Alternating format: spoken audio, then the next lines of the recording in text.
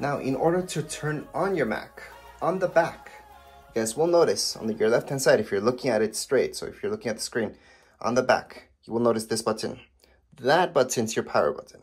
So that's on the back.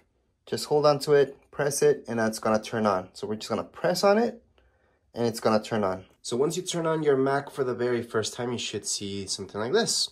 Again, all you have to do is press the button. From there, it's gonna tell you to turn on anything, such as your trackpad, your keyboard, everything, which we already showed you. So just make sure those are turned on. And if they are, at this point in time, just go ahead and scroll or touch anything on your keyboard to get started, so it knows that you're doing that. Now on my trackpad, I'm just moving it around to get started. I'm gonna go here where you guys are gonna see this. So just click right there. And at this point, just choose your language. So go ahead and scroll through. You can choose any language that you would like. As you guys can see, there's a lot of them. And you can select any of them. And once you select it, go right here on this arrow on the right-hand side. In this case, we're going to choose the first one. It says English. Then we're just going to click right here on this arrow, and we're going to keep going with the whole setup. Now remember that this setup is for brand new users. So if you want to transfer your information over from one Mac to another, I do have a separate video for that. But this video is for complete beginners. So we're going to keep going. And in this part, you just have to choose right here, whichever country or region that you're at. I'm just going to continue. Next up, accessibility, just go into not now unless you need to set up any of these. But for us, it's just not now. Far right hand side on the bottom, then choose your Wi-Fi network. Now, if you don't see your Wi-Fi network here, there is that option on the far left hand side. On the bottom, there is other network options. For now, what we're going to do is just set up right here, tech and design, which is our network. Put in your password. Once you put in your password, click on continue on. And you do need Wi-Fi for this. Some people do this throughout a hotspot. You can do that because that's Wi-Fi after all. And the reason you need Wi-Fi is because updates, it's gonna do a lot throughout using your internet. All right, under privacy, again, just going to next. Then from here, if you had a Mac from before, this would be the part where I would tell you, hey, just choose Time Machine. And I already showed you how to do that. If you guys are from PC, if you're coming from that, you want to transfer anything over, you could choose that option.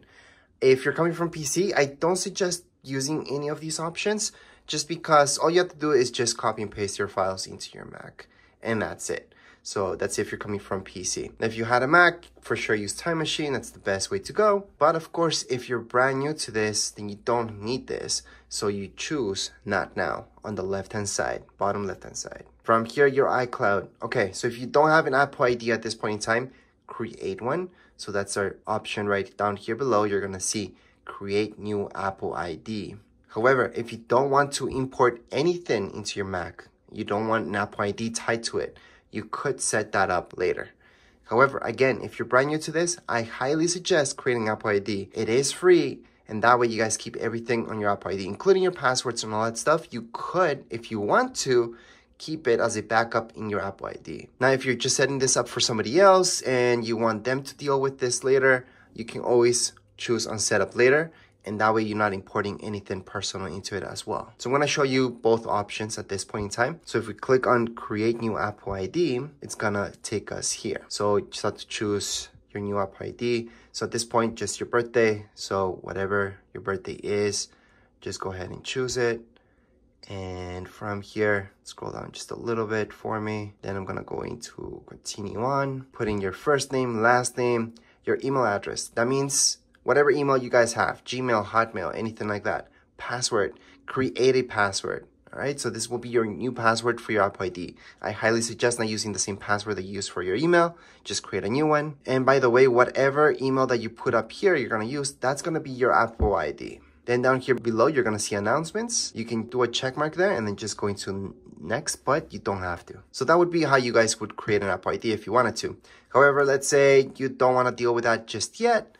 You can always go into setup later. So you would click there, you would use skip, and then you would keep going. Again, you do need an Apple ID to download anything onto your Mac. So if you guys want to download any apps from the App Store, you will need that Apple ID. So I highly suggest not doing this unless you're doing that.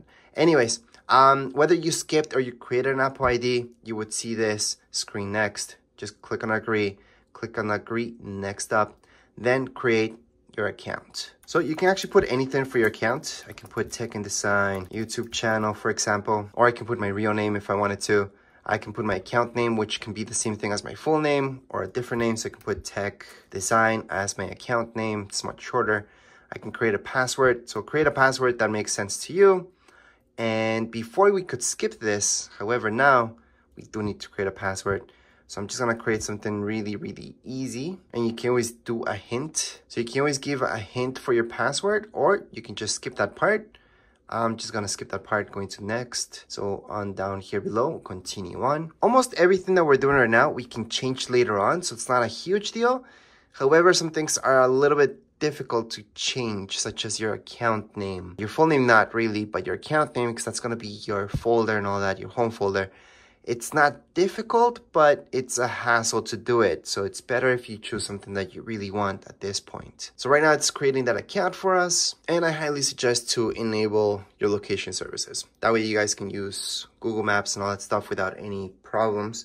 Actually, you can use the maps from Apple themselves without any problems and all that stuff. You can share your stuff or not. I'm gonna share everything because I do want to improve my computer. And right here, screen time. This, I would suggest heading it up if this is for your kids. So you can set up right now screen time. However, for most adults that I know, they don't really care how much screen time they spend on their Macs because it's usually for work and that's it. So I'm gonna just put that set up later on the bottom left-hand side. Siri is something that's for sure you're gonna use.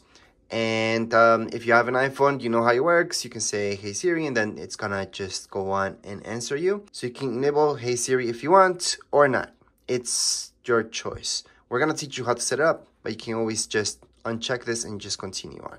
Right now, we're gonna just show you how to set this up. You can choose the voice. Hi, I'm Siri. Hi, I'm Siri. Hi, I'm Siri. So Choose that's the voice you'd like me to use. You can change it later in system settings. So this Siri voice is the most normal one, I would say. Not normal, but what we're used to is voice number 4.